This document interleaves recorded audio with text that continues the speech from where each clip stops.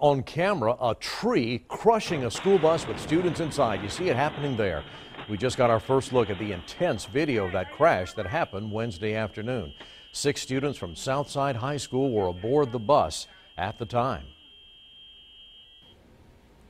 Now, that was the second school bus crash in Greenville County in 2 days this week. The other happened on Fairview Road in Simpsonville, and our Aaron Rogers joins us now from the 7 on Main studio with more on the scary moments from inside that bus, Aaron.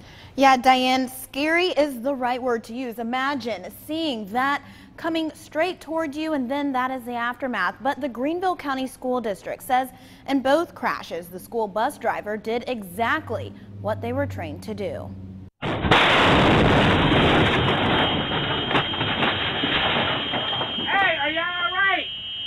Terrifying moments inside a Greenville County school bus yesterday. I heard the noise, and it sounded like something exploded. This is what's left of the tree that fell on this school bus as it was driving down Old Grove Road.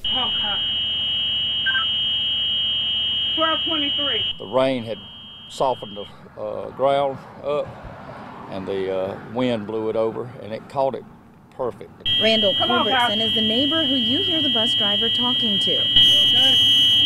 I'm not sure. He helped the bus driver get the students off the bus. She cared. She was doing what she was supposed to do. This bus driver wasn't the only one who had to put her training into action this week. A transfer truck has just ran off the road and hit me. Tammy Cummings was driving her special needs bus Tuesday when she saw this.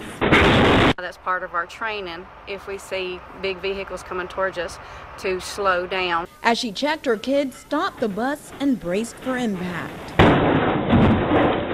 It was coming straight at us. I did. I thought it was going to be very bad. And other than being shaken up, Y'all go sit down.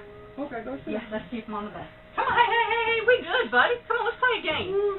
Come on. everyone in both accidents are going to be okay. I am very thankful, and I really do believe the Lord was with us.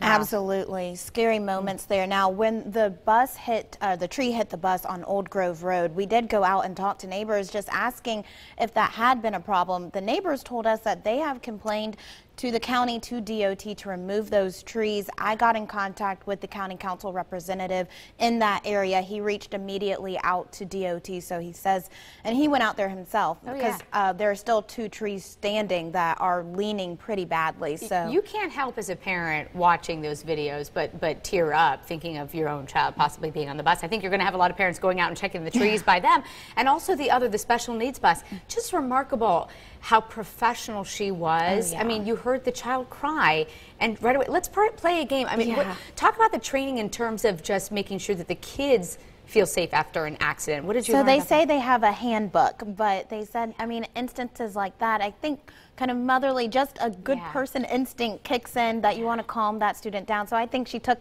her training kind of to the next level outside of the book and really helped the kids calm down. In both instances, the kids were in good hands. Absolutely. Thank you, Erin.